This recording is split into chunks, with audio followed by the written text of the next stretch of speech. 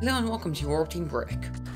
Today's video will hopefully be the final part of my Mun Base adventures, and I'll hopefully be able to finally move on and finally use other launch vehicles, because yes, today we're sending the crew and some vehicles to the lunar surface base I established as part of my Ursa program. More about it can be found in previous videos, as well as information, on the rocket on screen. The Ursa Major, with its core and solid rocket boosters. It's a rip-off SLS effectively, and yeah, no, I'm not going into much detail about it because I've talked about it before. What we'll talk about is the vehicles we're sending to base. A rover and a hopper. Rover, standard Mark II rover core. Not much to talk about it for most science experiments, solar panels, batteries, light, all the good stuff. The hopper is a mess of structural pieces with 4 monopropellant tanks and RCS thrusters attached, with a lawn chair strapped to the top of it, as well as some solar panels and batteries. Super primitive by design, and it actually is a pretty fun vehicle to fly around, which you will see it in action later on in the video. We've already made it to orbit, and are now performing our translunar projection. You can see below the 2 vehicles is a small landing stage with solar panels, which I greatly overbuilt this rocket because I was worried about running out of time. So we have far too much Delta V. So we head out towards the Mun, and I believe we're gonna do a course correction at some point, or maybe this was the one mission that didn't do a course correction. I guess we're not doing a course correction. As we approached Mun, and I realized I had set my thrust limiter way too low, but eventually that's sorted out, and now we're at the Mun, and start burning. Again, aiming for a 15 kilometer circular orbit, which goes as planned. And so now we need to land near the surface base. And you can see my deorbit burn there. And, okay, for precise landing, what I did was I made a quick save, and I then did various different approach attempts, and just saw what worked, saw what didn't work, and try and get as close as possible. I do not have any strategy other than try to keep your ascending node or descending node directly above the target, because that seemed to work for me. Yeah, if you're trying to do this yourself, I wish you luck. There's definitely a better tutorial out there. But yeah, I didn't really have the time for a tutorial, which may have been a bad decision. But anyways, enough yapping on about that. We land at the base, use the solar panels as legs, attach the hopper and the rover, and both vehicles have probe cores on them. And got to turn off the reaction wheels on the rover, but that's been resolved. And we can also deploy its systems. And we can already start transmitting some data. Now, again, for the base that we arrived at, see my previous video for more about it, and for its construction. Yeah, so far it has seen 0 crew, and the main purpose of this video was to crew it. I just felt that I needed some extra content, so yeah, I sent these 2 vehicles. But now that they've arrived, I believe it's time for us to send the crew. This will be in 2 launches. First one, you can see on screen here. I'll cut through most of it, because it's standard Ursa Major with crew capsule, also called Ursa. And you ever think with the Artemis program, which this is heavily inspired off of, and sure, there aren't multiple vehicles sharing the same name, but there's multiple vehicles from different time periods sharing the same name, as the entire SLS and Artemis capsule stack is a STS. which, yeah, sharing the name with the space shuttle, which I'm sure will never cause anybody any confusion at any point. Anyways, yeah, you can see the spacecraft has deployed its systems normally. We can do our transmuter injection, and followed by a quick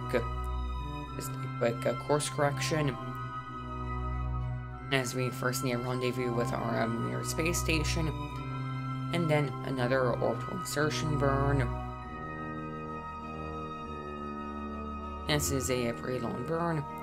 After some uninteresting maneuvers, the spacecraft separates from the upper stage, and we can use the RCS to fine-tune the encounter, which was done pretty easily with our deorbit burn. The star periapsis match the target's apoapsis.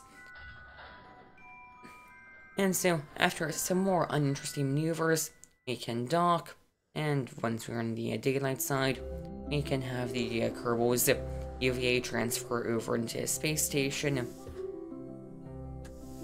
And some nice free IVA footage there. And now we need to send up the lander. Again, on a separate launch, mimicking Artemis. And I'll cut through this launch even more because you've already seen it twice in the video. And so, skipping ahead to already pulling the fairing, the lander is a heavily modified version of the Ursa spacecraft seen earlier, with substantially more fuel and significantly more powerful engines, fit for landing on the Mun.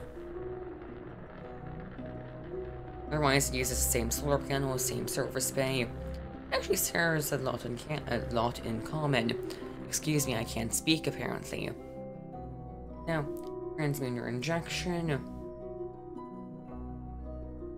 And soon enough.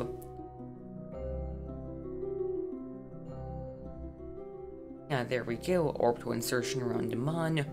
We did not need a course correction.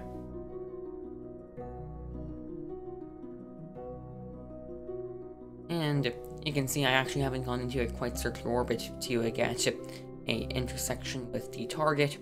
However, I'll have to do some extra adjustments to actually get that intersect, which after those maneuvers, we're able to dock.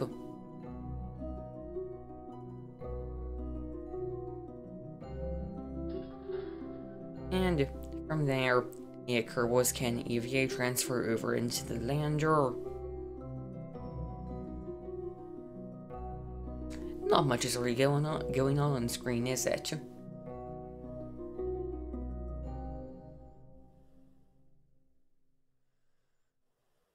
And just EVA maneuver.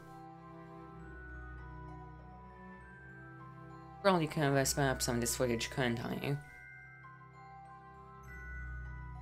Yeah, we're approaching the capsule now, and can board. Hopefully, there we go. And so now we can undock. And using the station RCS to get some separation. And so now, first, we do a orbital inclination adjustment.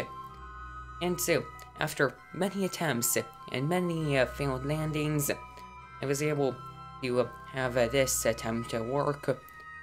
We saw that orbital adjustment. You can see I'm trying to keep the descending node directly above the target. That should keep our inclination in check. Also, for some reason, I cannot see the target marker in the flight view, which is kind of an issue. I'm using the Kerbal Engineer Redux rendezvous readouts. And you might be able to see it there. Yeah, we are directly above the base. And so we can slowly descend towards it. And then awkwardly try to steady ourselves, almost tip over. And there we go. Just a few hundred meters away from the base. So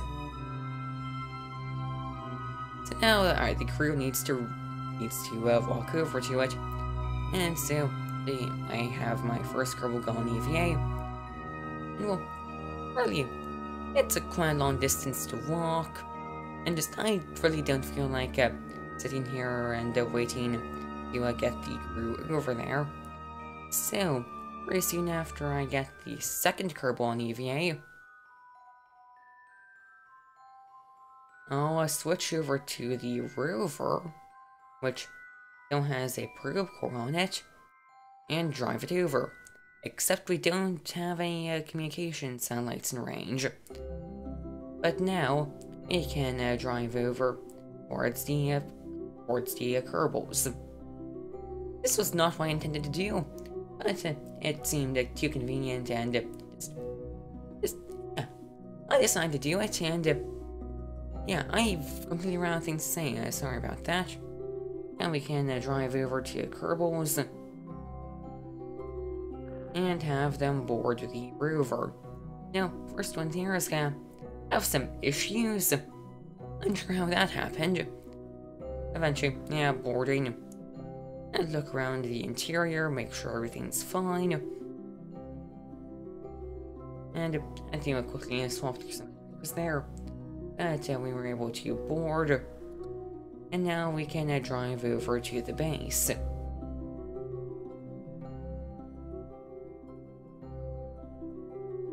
Also, this rover does have some repair kits on it, in case we flip over and damage one of the solar panels, or in case we run into the base.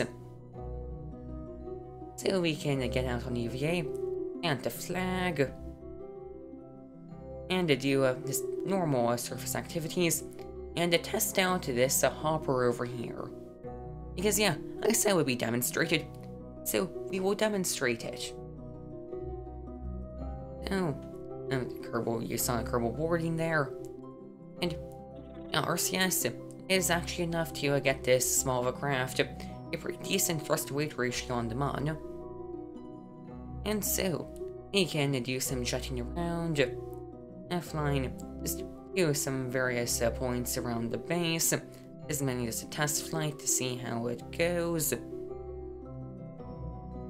Now, I do believe when fully fueled, combined with the Kerbal EVA pack, this could actually serve as an emergency crew to orbit vehicle, where it would have to leave behind one of the Kerbals at the base. And we've drained a significant portion of the fuel from this short of a flight. And it parked nice up and close to where it was originally landed. That was a pretty successful test flight. The maneuverability was checked. So, yeah, overall this has been pretty successful. I want to thank you for watching, please like and subscribe, and goodbye!